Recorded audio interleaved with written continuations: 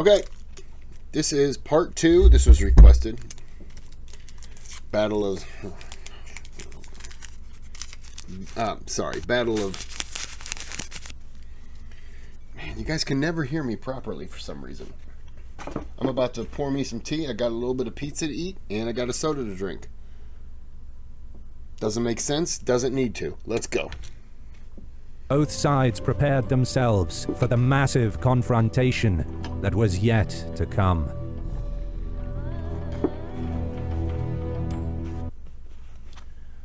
Oh, you ads.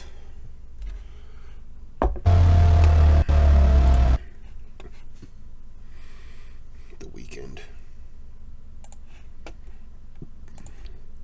All right. Let's go. After defeating the Ottoman vanguard during the afternoon of October 22nd of 1596, the Allied army of the Holy League enjoyed an air of confidence, realizing that despite being outnumbered 2-1, they had a very real chance of defeating the massive Ottoman host that invaded their lands. Even so, the Allied commanders were still as cautious as ever. Fearing an ambush, they did not allow their troops to make camp that night. An Italian noble who had fought with the Christian army recounts, "That night everyone stood where they happened to be, and because it was very cold on a field without firewood, we suffered endlessly." During the following morning of October 23rd, the Christian commanders convened a war council. However, notably absent from this meeting was the Prince of Transylvania, Sigismund Bathory. The prince, having set off with his troops before the break of dawn, moved to pursue the defeated Ottoman army and possibly even ambushing the Sultan's main camp. It seems he may have assumed the Allied army would follow him, though this would not be the case, however, as the Allied commanders had ultimately agreed upon a very different course of action. Deciding that the army would maintain its position at Keresztes, they quickly sent messengers to recall the prince. The reasoning of the Allied commanders was as follows. In addition to its highly defensible terrain, the village of Keresztes was also located on the only immediate route into Habsburg Hungary that could support the massive Ottoman army, which would also only be able to approach from the west, as the mountainous terrain to the north and the swamplands to the south were both impassable for an army. If the Sultan wished to continue the offensive, he would be forced to attack the entrenched Christian army on terrain that not only minimized the Ottoman advantage in numbers, but also maximized the Christian advantage in firepower. It's smart. If the Sultan chose to withdraw from the area, the Allies would be in a strong position to recapture Eger, which had been their original goal to begin with. With this in mind, the Allies were content in allowing the Ottomans to make the first move and react accordingly. A campsite north of Keresztes was eventually designated for the army, and the two major fords of the Kachi stream were fortified with trenches. At the Ottoman camp, Sultan Mehmed was in a panic, shocked by the defeat of his vanguard. During a hastily assembled war council, two proposals were put forth. The first was suggested by the Sultan himself, who wanted to send only the Rumelian army against the Christians. This, however, was strongly opposed by the rest of the council.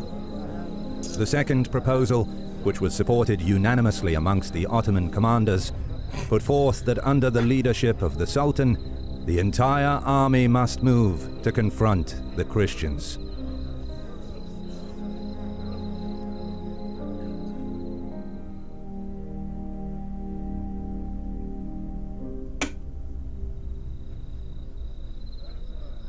Faced with strong opposition from the rest of the Ottoman leadership, Sultan Mehmed had no choice but to adapt himself to the will of his commanders.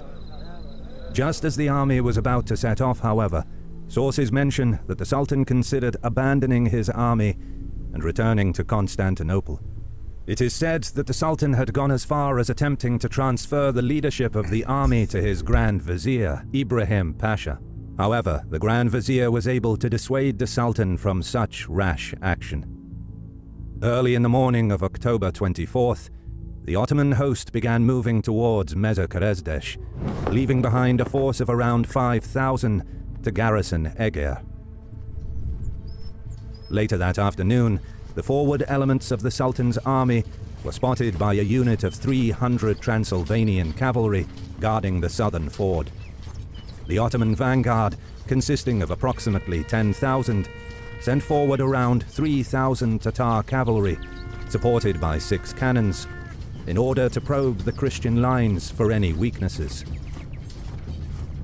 The Tatars spread out along the stream, attempting to cross in small numbers wherever they could. Meanwhile, the rest of the Ottoman vanguard assaulted the Christian fortifications, which had been built around the ruined church of Keresztes. The 300 Transylvanian cavalry who had been guarding the ford were quickly overwhelmed. The Tatars at this point had also managed to cross the stream, finding a small fordable area somewhere further to the south of Keresztes. In total, approximately 5,000 Ottoman cavalry had crossed over to test the Christian defenses. These troops now began making their way towards the Christian camp. The Ottoman cavalry's success would prove to be short-lived, however, as the Allied command had agreed to allow several thousand Ottomans to cross, with the intention of cutting off their retreat once they did so. The Christian trap was first announced with a barrage of devastating cannon fire, which all but stopped the unwitting Ottoman vanguard in its tracks, attempting to return fire with their 6 cannons. This proved ineffective, however, and did not offer any reprieve from the Christian bombardment. Additionally, as the Sultan had elected not to seek battle that day, these units found themselves unsupported by the rest of the Ottoman army, who had instead started to make camp on the other side of the stream. Seeing that the unit was isolated, Sigismund Bathory now gathered his cavalry and charged, and after a brief clash, the Ottoman vanguard was eventually routed, being pursued by the Christians up to the opposite bank.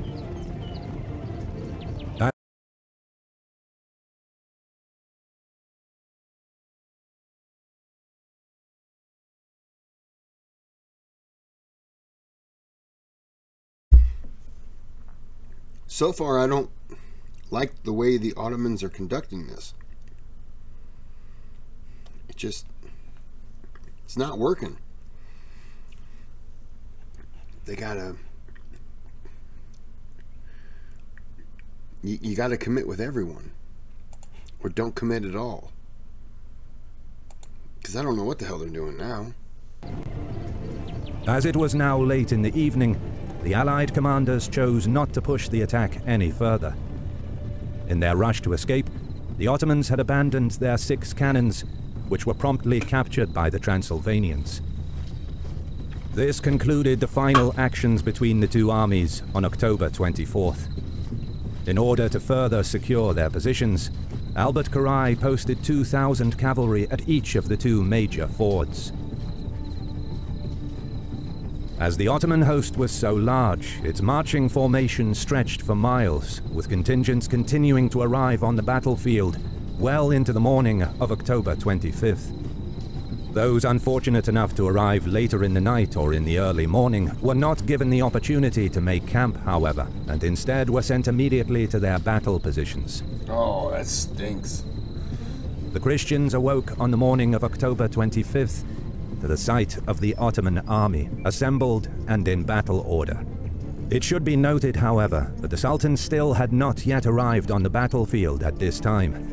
At around 6 a.m., the Ottomans, taking advantage of their advanced tactical position, were initially able to drive the Christian Guard units from their fortifications before the rest of the Allied army could assemble. Aiming to secure a bridgehead on the Christian bank, the Ottomans additionally sent 4 cannons across the stream in order to further fortify their newly gained positions.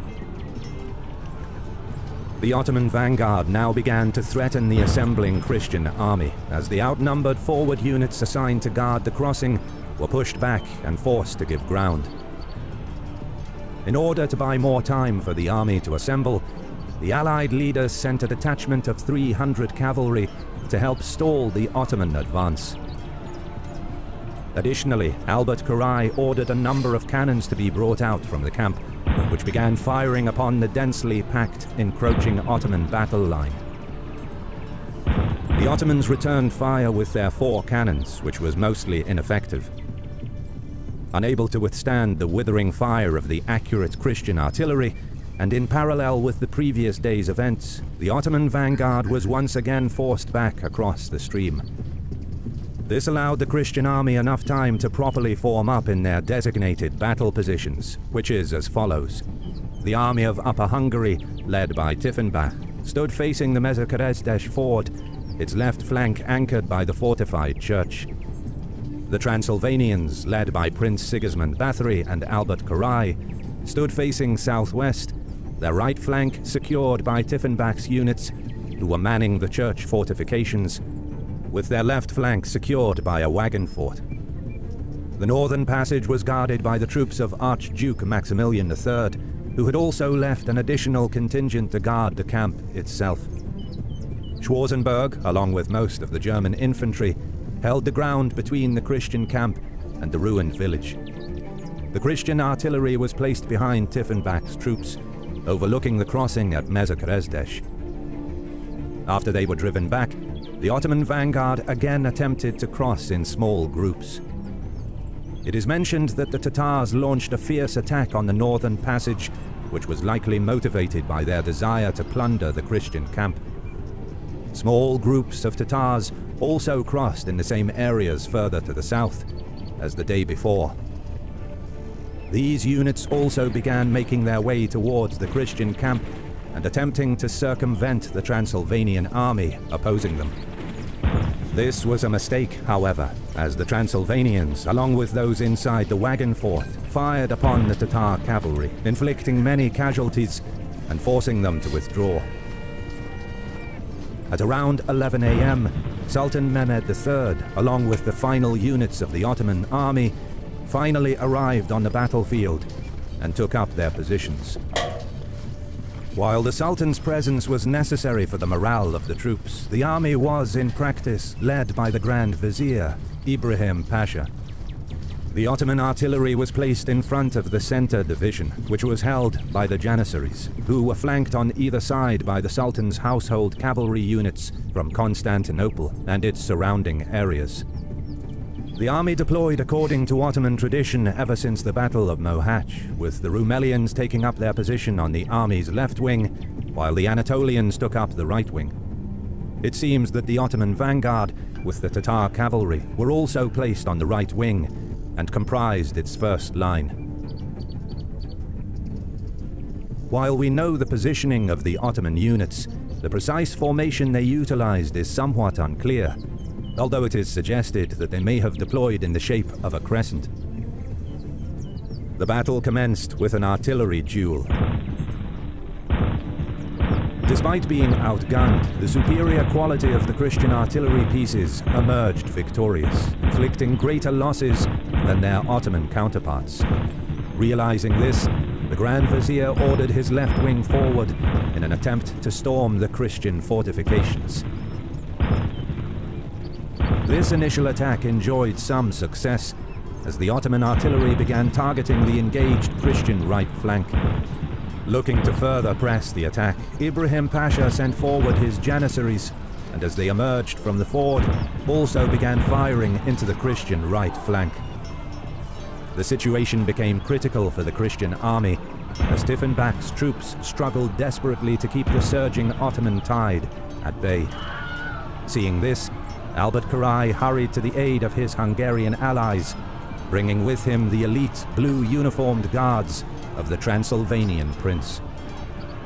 Schwarzenberg also moved to assist with his own units, and with the combined strength of the three contingents, the Christian allies finally managed to repulse the Ottoman attack. Wow. However, as the Ottomans began to retreat back across the ford, 2,000 to 3,000 mixed Transylvanian infantry and cavalry attempted to pursue them, but were quickly driven back by the unengaged Ottoman right flank and sustained heavy casualties. This would conclude the last of the fighting that occurred on October 25th, as the Ottoman army withdrew to their camp for the night. The Christian army maintained its battle positions for some time, and after posting additional guards, eventually followed suit.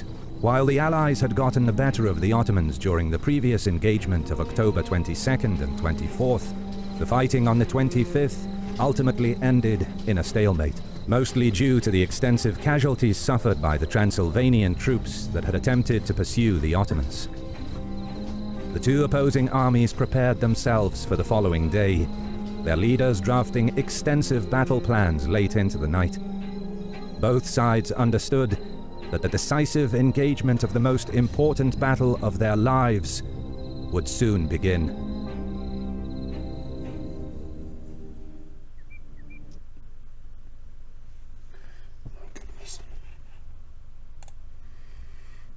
No. We're not listening. We're not listening.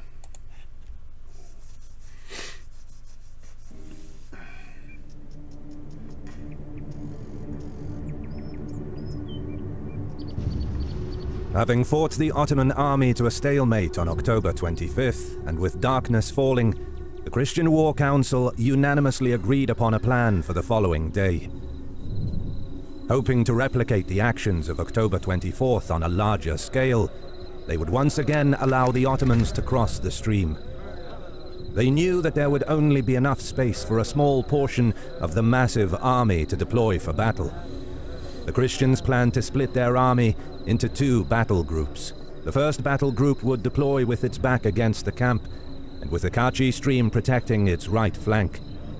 In doing so, they would draw the Ottoman army towards the Christian side of the stream, at first allowing several thousand to cross. They would then quickly surge forward and overwhelm these units, whose only avenue of retreat would have been back into their own troops, who would still be in the process of fording the stream. Okay. In the ensuing confusion, the task of the second battle group would be to flank around through the northern passage and strike the disorganized Ottoman formation from the side, simultaneously cutting off their retreat. The major encounter had finally come.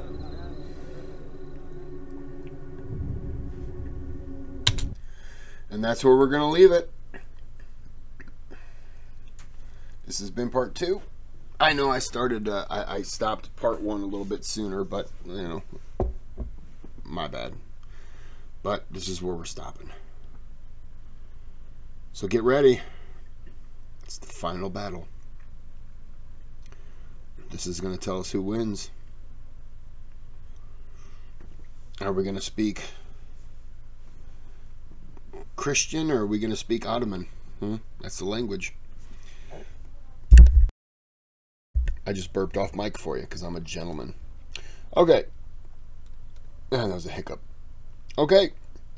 Like and subscribe. Let me get in camera frame. Like and subscribe. And, yeah. Come back for part 3 and have a good day. Have a good night.